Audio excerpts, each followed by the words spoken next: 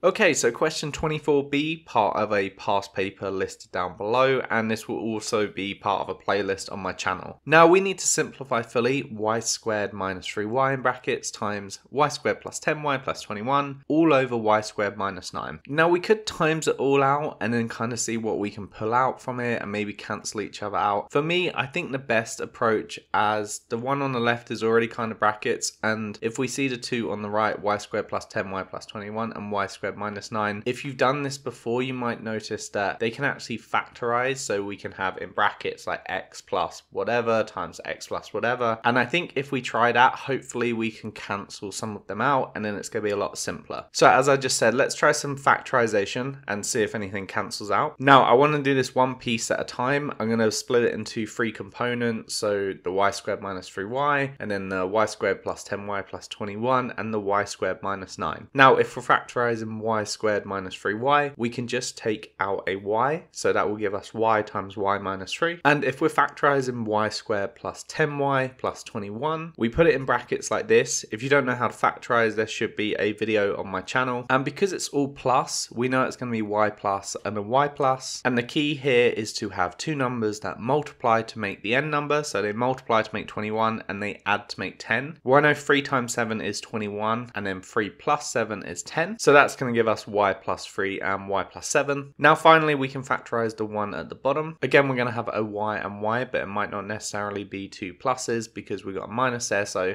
I'm thinking it will probably be a plus and a minus. Now we can see there is no y or like 3y or 10y, and I think that's because in this case they cancel out. So I know we're going to have a plus 3 and a minus 3 because 9, you know, whatever you multiply, you're going to have a 9 times 1 or a 3 times 3. If you have a 3 times 3, you could have a minus 3 and a plus 3. So that means minus 3y plus 3y, they're going to cancel out, and then it's going to be minus 3 times 3, going to leave us with minus 9, and obviously the y squared. So that's that factorized. And now from here, we can extend the line a bit because it's all kind of below. So, you know, if we have that y squared minus 9, that's also dividing the thing on the left. We're just timesing the things on the top and then dividing by what's on the bottom. Now, in this case, you can see quite obviously there's going to be some things that cancel out. So you got a y plus 3, which quite easily cancels out, and then you got a y minus 3 as well. Now, once these cancel out, we're not left with very much, which is good because we want it simplified fully. We're left with y times y plus 7. Now, you can leave that as your final answer. If you want, you could times it out. I mean, I guess they're both technically as simple as each other. I mean, maybe y times y plus 7 is the more simple one because it's neater. You know, you can give either answer and you're going to get the marks. So hopefully that was clear. Hopefully that made sense. Leave any questions below if not, and best of luck with your maths.